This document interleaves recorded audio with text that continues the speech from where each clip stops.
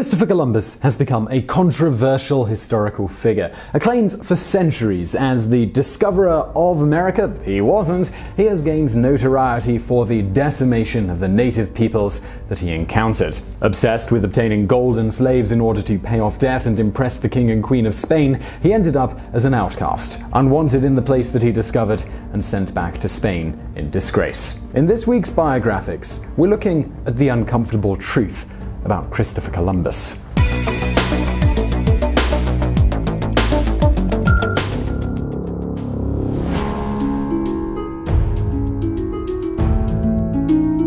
There is no agreed-upon date as to when Christopher Columbus entered into the world. Some historians put the date as early as 1436, but others claim that it was as late as 1455. The majority agree, though, that he was likely born sometime between August the 25th and October the 31st in 1451. The place of his birth, though, that's something we do know for certain. It's the Italian coastal city of Genoa. Christopher was the oldest of 5 children born to Susanna Fontanarosa and Domenico Colombo. The name Columbus is an English derivation of the Italian Colombo. Domenico was a weaver and an innkeeper, but he was also a keen seafarer, and his love of the ocean would soon transfer to his oldest son. As early as age 10, Christopher ranged up and down the Genoese harbour in borrowed single-man sailboats and dreamed of venturing out into the vast expanse beyond. We know very little about Christopher's early life, but we do know that his father was able to provide a modest yet comfortable living for the family, and that he was a kindly, involved man who brought his sons up with strong biblical morals. We don't even know if young Christopher went to school. It was recorded that he was of great intellect but little education, and so he may have been illiterate when he left home at around the age of 20. Still, he overcame his lack of formal education by teaching himself many valuable skills, including map-making, functional mathematics, and a range of languages, including Spanish, Latin, and Portuguese. By the time he sailed to the Americas, he had also learned to read and to write.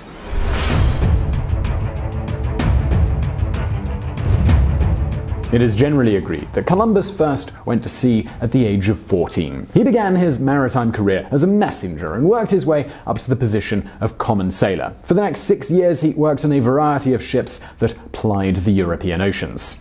A legend has emerged that at the age of 21, Columbus tried his hand at piracy. He was in the employ of Duke René of Anjou, who had appointed the young man to capture a warship in the Tunis harbour in North Africa.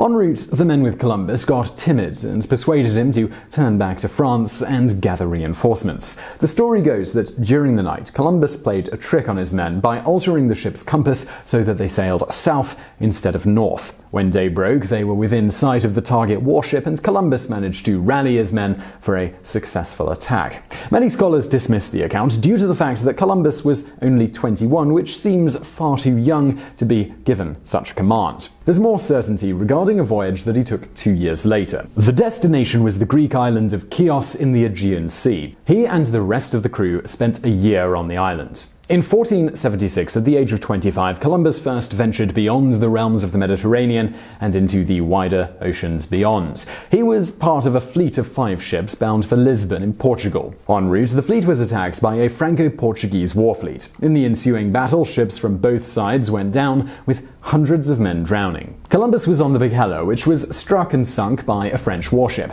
It was only a stroke of fortune that ended up saving Christopher's life. Diving into the sea, he managed to cling to a floating oar and used it as a buoy to get to the Portuguese shore at Lagos, some 6 miles away. Luckily, the people of Lagos took him in and got him back to good health. He managed to make his way from there to Lisbon, where he joined up with a large colony of Genoese shipbuilders and merchants. In 1477, he joined a voyage to Iceland, which he described as much beyond the limit of the West.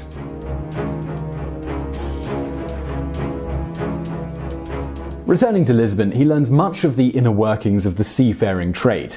This port city was the center of seafaring voyage and discovery. It was the place where stories of what lay beyond were told and schemes of exploration expounded. During this time, Columbus undertook the study of astronomy, geography, and celestial navigation. In 1478, he set off for the 3 key Atlantic archipelagos. The first island group visited were the Azores, 800 miles west of Portugal. Portugal. The other two were the Madeira Archipelago and the Canary Islands. During these voyages, Columbus gained valuable experience on the open sea. On his return to Lisbon, Christopher met and fell in love with a 25-year-old woman by the name of Filipa Moniz. Despite being of noble birth and with family connections to the Portuguese court, Filipa did not come from a wealthy family. When the two were married, just a few months after the courtship began, her father had no dowry to offer. The newlyweds settled in the town of Porto Santo on the Madeira Islands, where Filipa's father had previously been the governor. In 1480, a son was born, and his name was Diego. Soon after giving birth, though, Filipa died. The details surrounding her demise are unclear, but most historians believe that the cause was tuberculosis.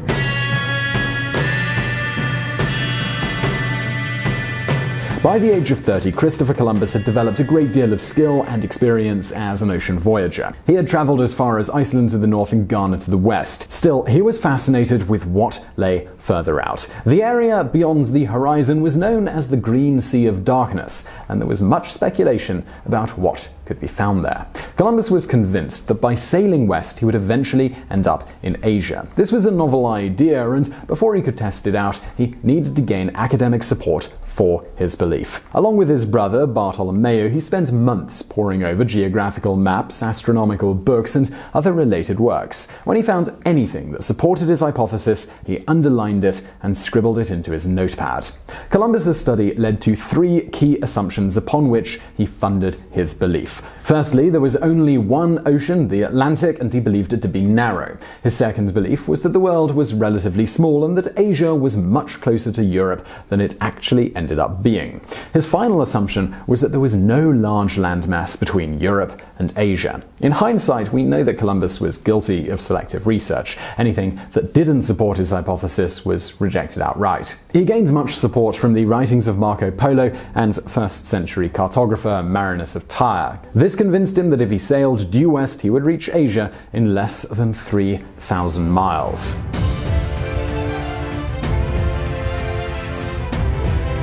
With the scientific backing that he needed, Columbus now set out to find a backer for his planned voyage of discovery. More than mere financial support, he was after a royal backer who could garner him the prestige and status that he would earn by such a perilous journey. In his own words, he wanted to be entitled to call myself Don and should be High Admiral of the Ocean Sea and Viceroy and Governor in perpetuity of all the islands and mainland I discover and gain, or that might thereafter be discovered and gained in the Ocean Sea, and that my elder son should succeed me and his heirs thenceforth from generation to generation forever and ever.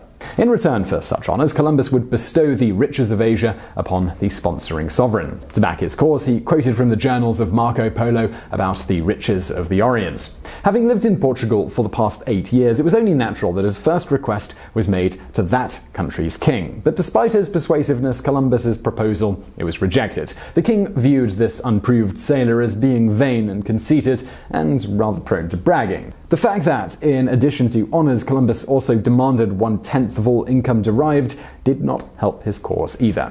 Beyond all that, the vast majority of the king's advisors believed that the plan to reach the Orient by sailing due west was nothing more than a fool's errand. With a round rejection from his adopted country, Columbus set his sights on the King of Spain. By now, the would-be adventurer was 34 years of age, penniless, widowed, and with a young son to care for. Arriving in the Spanish port town of Palos with 5-year-old Diego in tow, he first set out to find food, lodging, and a place for Diego to stay as his father made his approach to the king. Columbus made his way to a Franciscan monastery overlooking the port and pleaded poverty. For the next 5 months, this monastery would be his base. Then, towards the end of 1945, he made his way to Cordoba to seek an audience with King Ferdinand and Queen Isabella. He had to wait for the monarchs to return from Madrid, and during this time he met a young woman named Beatriz Enriquez de Harana. She became his mistress, giving birth to his second son Ferdinand on August 15th, 1488. The audience before the king and queen was granted on May 1st, 1486. Columbus and Isabella developed an immediate bond, being of the same age, and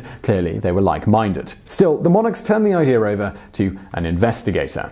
Columbus would have to wait for 5.5 frustrating years to learn of their final decision. During that time, he had returned to Lisbon in an attempt to reopen negotiations with the king there, but all to no avail. In the end, the Spanish commission also rejected the plan. Their main reasons for doing so were that a voyage to Asia would require an absence of 3 years. This was far too long with the available technology and the belief that if a ship did manage to get to the other side of the world, there was no way that it would be able to get back. The final decision, however, was left to King Ferdinand and Queen Isabella. The king was happy to go along with the commission's recommendation. After all, he disliked Columbus on a personal level. The Queen, however, took pains to reassure Columbus that he would be able to resubmit his plan in the future. The Spanish struggle against the Moors at this point had been going on for 700 years, and it was nearly at a conclusion. When this was decided, the Queen told him he would get a better reception. On January 2nd, 1492, the Moorish city of Granada fell to the Spanish. Shortly thereafter, the royal minister of the budget, who was friendly with Columbus, entrusted upon the Queen to show favour to the mariners' scheme. She relented, and Columbus, who was then on his way back to Cordoba on the back of a mule, was intercepted and rushed to the royal palace to receive the good news.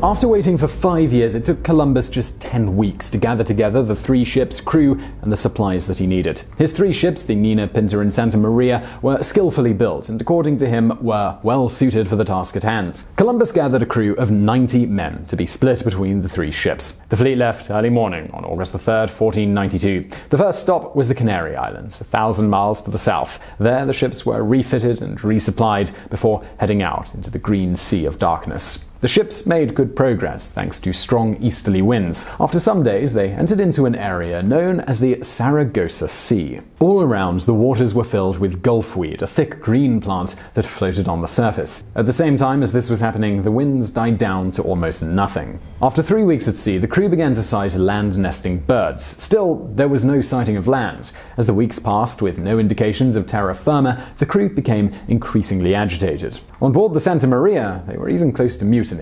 With things coming to a boiling point, Columbus made an ultimate declaration on October the 10th. If land was not sighted in 3 days, he promised that he would turn back. 2 days later, the long-awaited word came. At 2 a.m. on the 12th, the cry of "Terror, terror!" resounded from ship to ship. 90 pairs of eyes strained to see the islands that were 6 miles in the distance. Columbus had promised that the first man to sight land would receive a yearly pension of 1,000 maravedis for the rest of his life. Yet that man, a sailor named Rodrigo, never received this reward. Columbus claimed to have seen a light the evening before and gave himself the reward. They had come across an island situated in the middle of the Caribbean Sea. It was populated by Arawak Indians. These were a friendly people, and some of them swam out to meet the newcomers. These people lived in village communes and had developed an agricultural economy. They had no iron implements, but Columbus was quick to notice that they wore tiny pieces of gold in their ears. Columbus was determined to get to the source of the Arawak's gold. He lured some of the natives aboard his ships and then took them as prisoners. He demanded that they guide him to the place where the gold was located. Not having success, he sailed to modern-day Cuba and then to Hispaniola. It was there that his visions of a vast gold empire were rekindled when a local chief presented him with a gold mask.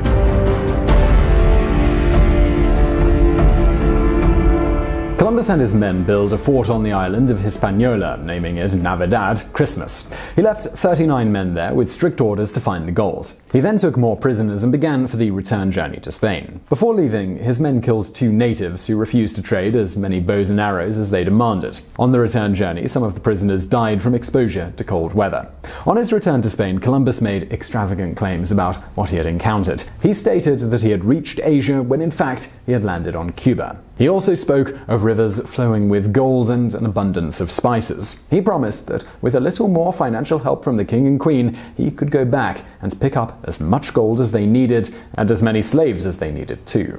The king and queen were suitably enamored. The second voyage was made up of 17 ships and more than 1,200 men. Whereas the first trip had been focused on reaching Asia, now the objective was twofold: slaves and gold. From island to island they raged, taking prisoners and demanding that they be led to the gold. As word spread of the impending danger, villages were evacuated and the sailors who had been left at Navidad were executed. With no gold to be found, Columbus embarked upon a massive slave drive. 1,500 Arawak men, women and children were thrown into pens, and from them 500 of the best specimens were chosen to be taken to Spain. 200 of these died on the way back, with the remainder being sold at auction. Still, Columbus was desperate to get his hands on the gold. In Haiti, he ordered that every person aged 14 years or over was to collect a minimum quota of gold every 3 months. Those that succeeded were given a copper necklace to wear. Anyone without the necklace would have their hand cut off. The reality was, though, that there was hardly any gold to be had apart from small amounts that can be found in streams. The result of Columbus's gold obsession was that in 2 years the Arawak population was cut in half, with 125,000 people being murdered,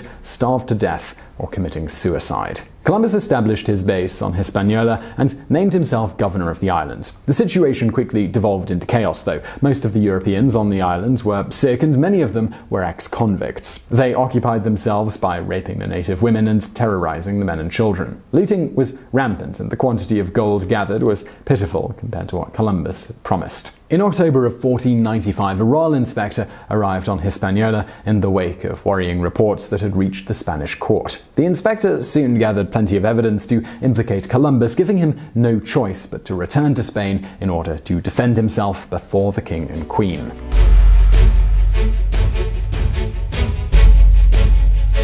Setting sail on the Nina, the 45-year-old Columbus arrived back in Portugal on June the 11th, 1446. He clothed himself in a friar's robe as a sign of penitence and set out to meet the sovereigns at Burgos, which was some 500 miles from his landing port. On meeting the king and queen, he immediately reassured them there was still plenty of gold to be had. He also tried to convince them that he had reached the Malay peninsulas of Southeast Asia.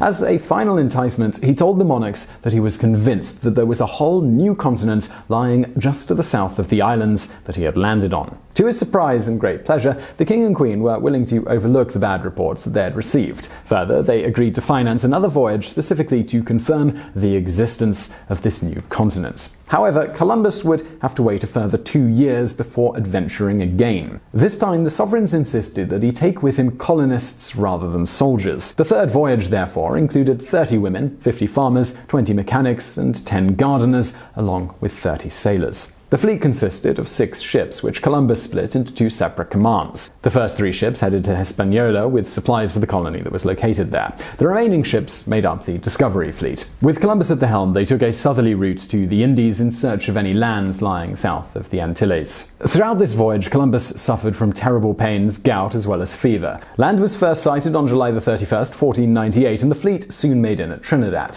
For the next 2 weeks, they explored the area between Trinidad and the South American mainland. Sailing further west, they saw land again, and it was at this point that Columbus declared they had found the new continent.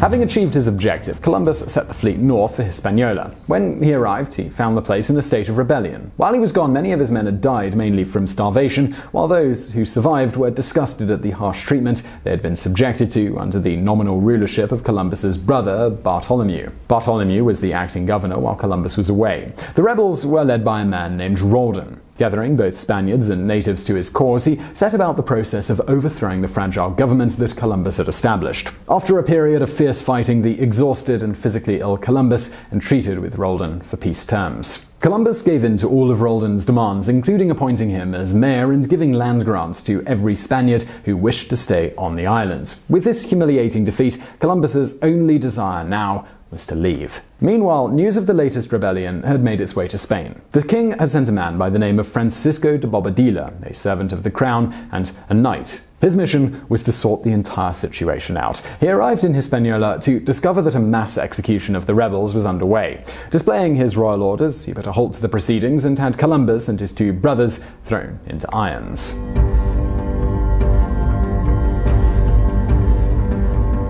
The 3 brothers were shipped back to Spain. When the people there saw the great Columbus in chains after the ship had docked, they became angry. Hearing of this popular reaction, the king ordered that they be freed. Columbus's reunion with the king and queen was an emotionally charged affair. He threw himself at the queen's feet, and through sobs, he kissed her hands and feet. He pleaded innocence, saying that any wrongs he had committed were the result of ignorance and not wickedness. The sovereigns took pity on him and promised to restore his wealth and titles. The king, however, was convinced that while he may be superior at sea, Columbus was no governor of men on land. Still, his skills as a voyager were an asset that could be further utilized, and as a result, Ferdinand authorized a fourth voyage to the West Indies in the hopes of finding a direct route to Asia. However, he was ordered to stay well away from Hispaniola.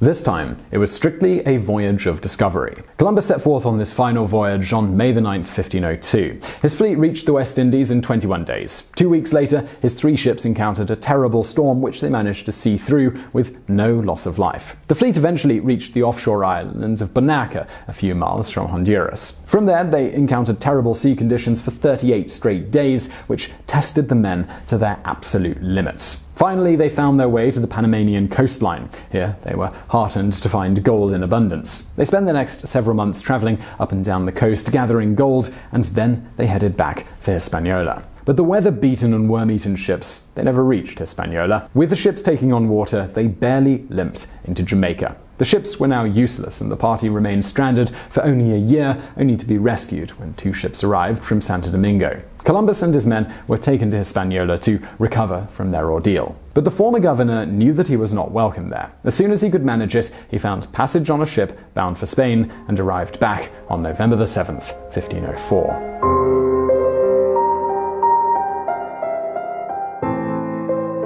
Columbus returned to Spain sick, broken, and disheartened. He was so ill that he could hardly stand on his own power. However, he still had the stamina to demand an accounting of his accumulated possessions. The agreements that he had made years ago with Ferdinand and Isabella for a tenth of all bounty had made him a rich man, and he now sought to claim it. As a result, gold was shipped to him and he was given land in Hispaniola. But the wealth, it came too late for Columbus to enjoy it. In May of 1506, his bad health deteriorated fatally. He became bedridden, and on May the 19th, the priest was called to administer the last rites. He died the next day, moments after whispering, "In thy hands, Lord, I command my spirit." He was 54 years of age. So I really hope you enjoyed that video. If you did, don't forget to subscribe to this channel for brand new biographies every Monday and every Thursday. Also, I've got another channel, it's called Today I Found Out. It's sort of like Biographics, but way more broad. On that channel, we get deep into all of the details on all sorts of interesting stuff. Check it out through the link on the screen now. But if you're looking for something else to watch right now, why not check out a biography from the archives or a Today I Found Out video over there on the right. And as always, thank you for watching.